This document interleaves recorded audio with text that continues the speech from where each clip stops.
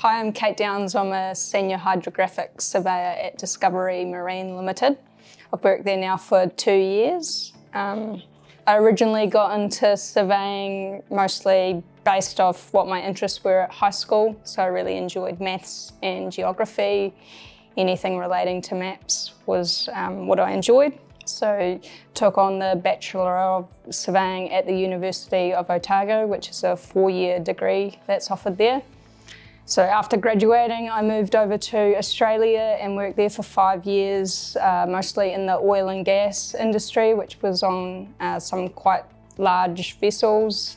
Got to explore the world, so worked in Australia, the Pacific, all over Europe. So yeah, thoroughly enjoyed that.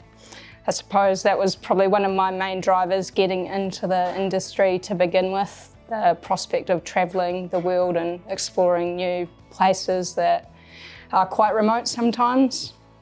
At DML, my favourite part of the job is nautical charting surveys, which is why we're here in Gisborne at the moment, updating the nautical chart for safer navigation. Since I've been at DML, I've been luckily involved in charting surveys at Banks Peninsula near Christchurch, Bluff, Stewart Island, Napier, and yeah, now in Gisborne.